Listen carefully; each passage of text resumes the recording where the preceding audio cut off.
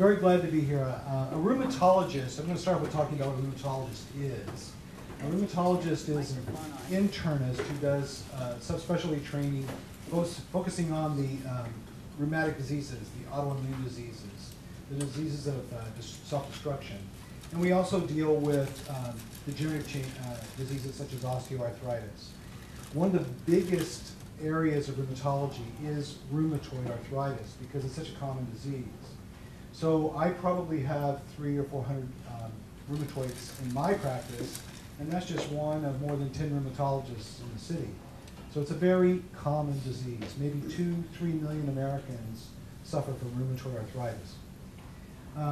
When I was in my fellowship at the University of Michigan in Ann Arbor, we saw, as a tertiary referral center, the very worst of the rheumatoids. But I don't think it made as big an impression upon me as when I was a resident here at UH. I had to go out to Honolulu home, and most of the people out there were not very sharp. And I walked into this room where this woman was a pretzel. She was literally a pretzel. And because the other patients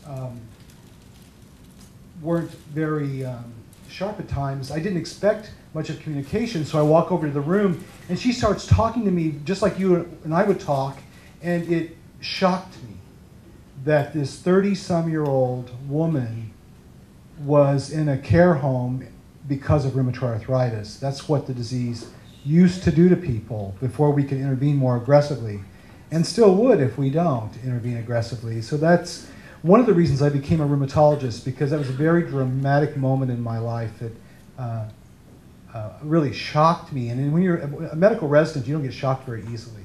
It was just so offensive that that disease did that to this young woman. So I went ahead and became a rheumatologist, and have never regretted it. I have chronic care. I have patients I've been seeing for more than 25 years, and I'm spoiled every Christmas, and I have always enjoyed the practice of rheumatology. Rheumatic diseases are diseases that for the most part affect joints. The old-fashioned term rheumatism is where we got the term for rheumatology.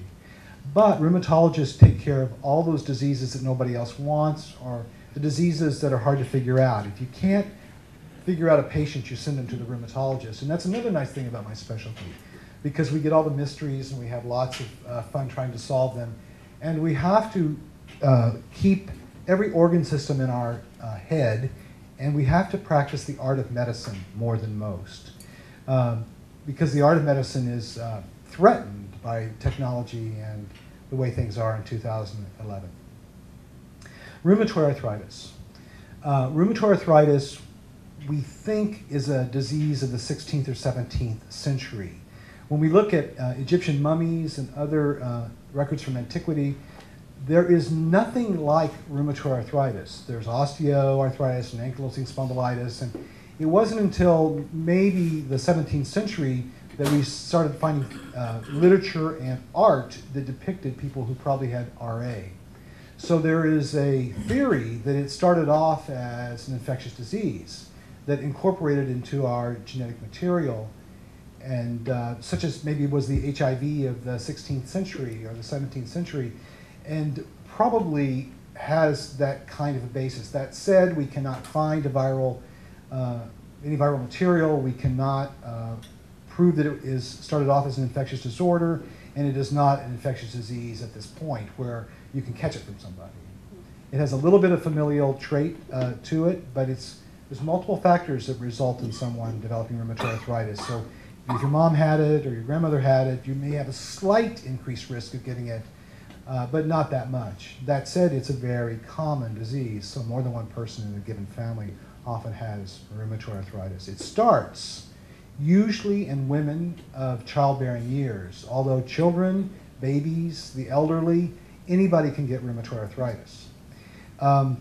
It starts either insidiously or abruptly, and is characterized by certain things that a rheumatologist thinks about when he's seeing a new patient.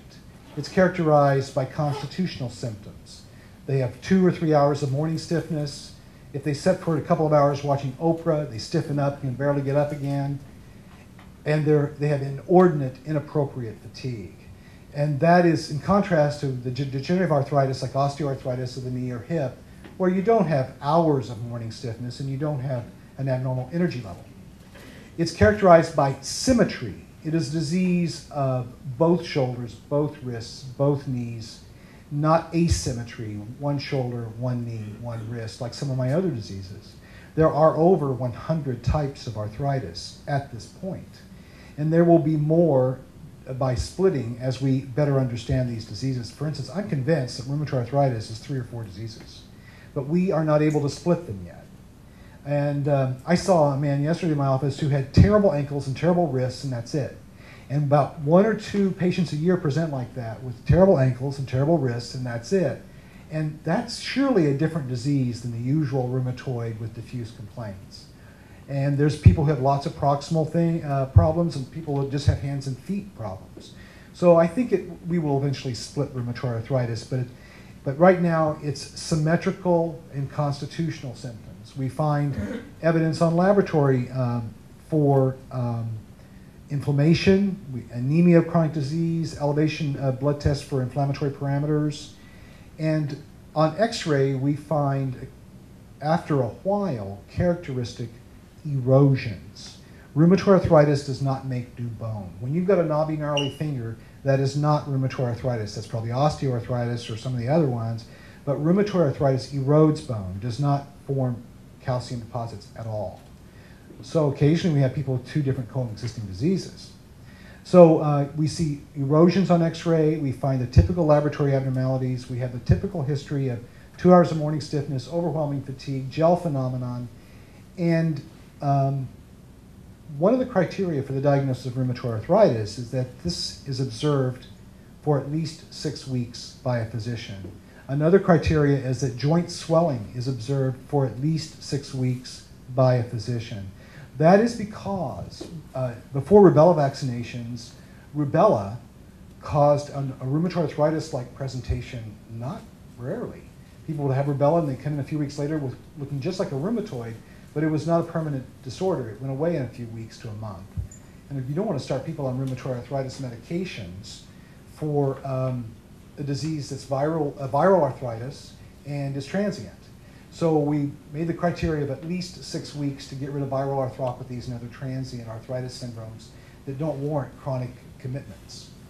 So if I've seen somebody for 3 months and they have symmetrical inflamed joints, elevation of inflammatory studies on blood testing, with or without erosive disease, but they sound like a rheumatoid, then we talk about more than just symptomatic relief. But for whatever they've got, you want to immediately give them relief.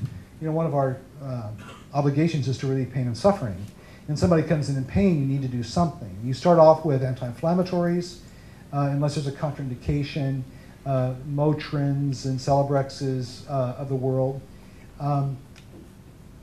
You also can use judiciously corticosteroids, cortisone preparations, and in rheumatoid arthritis, cortisone is miraculous. If you start somebody with rheumatoid arthritis on cortisone preparations, they think you walk on water within 24 hours. And we don't argue with that, you know, it's part of the culture, but no. Anyway, it's miraculous. And so if we don't have that miraculous response, I rethink my diagnosis. Maybe I'm wrong here, because it ought to respond amazingly. People who are bedridden can walk, you know, and so that's almost a diagnostic criteria for rheumatoid arthritis. But cortisone preparations, prednisone, Medrol, those things have gotten a bad rap. So I want to clarify something real quick. There are 3 kinds of steroids. Steroids refer to the steroid ring in the structure of the molecule. There are male hormones that make men masculine and athletes and bodybuilders abuse, and they get the bad press for the most part. Those are steroids. There are female hormones, like including birth control pills and estrogens, and those are steroids. And the third family are the non-sex steroids, which is the cortisone family, which are the anti-inflammatory steroids, and they don't have male or female properties. They are anti-inflammatory in nature. And those are the ones that, with prolonged use, cause hunger and weight gain and osteoporosis. So you try not to use them for long, but they are dramatic, and in short bursts, maybe the safest medicine I use, as long as it doesn't have to go for very long. So I have a rheumatoid, I'm convinced I have rheumatoid arthritis, and after anti-inflammatories and maybe a little bit of prednisone so they could get ambulatory again, they're not quieting down. Then we start talking about remission-inducing medications, meds to alter the disease course or to arrest, stop, remit the disease. And we have a whole bunch of them now, from very mild ones for mild cases to big guns for the very bad cases. But typically, the most traditional American thing to do is to start with methotrexate, which some of you may have heard of. Methotrexate came out as a cancer drug. It's a lousy cancer drug. But what happened was these people with colon cancer who were given methotrexate 25 years ago, I remember because I was a fellow at the time when we were just recognizing that these colon cancer patients didn't live any longer, but their rheumatoid was gone. Their psoriatic arthritis was gone. So we found out serendipitously that methotrexate was wonderful for my diseases and for many skin diseases. So methotrexate is usually the first line remittive agent unless there's extenuating circumstances. And then if that fails to be adequate, the TNF inhibitors have been a miraculous addition to my armamentarium. When the TNF inhibitors first came out, I was very skeptical. The Enbrel, Remicade, Humira, all of those that you see some on television, I think, because I don't watch television, but I understand that the commercials are there. And anyway, I was skeptical, right, because we rheumatologists are probably the most skeptical group of doctors. Our patients, and the cancer patients, are plagued with unproven remedies and, you know, this $5,000 magnetic pillow and blanket and you'll be cured and all this kind of stuff. And if it's benign and not very expensive, I don't argue. Because if I can't make it go away, I don't blame them for trying other things as well, as long as it's not dangerous or inordinately expensive. But, so we're very skeptical about even things within our own literature. But the TNF inhibitors are wonderful, and they usually are the thing added to methotrexate if methotrexate alone is not adequate. So the most commonly used ones are the Enbrel, Humira, and Remicade. They're the first three that came out. There are a bunch of new ones, so there's probably 12 or 15 of them out there now, but since I've had, so they're third line if the ones I use second line don't work.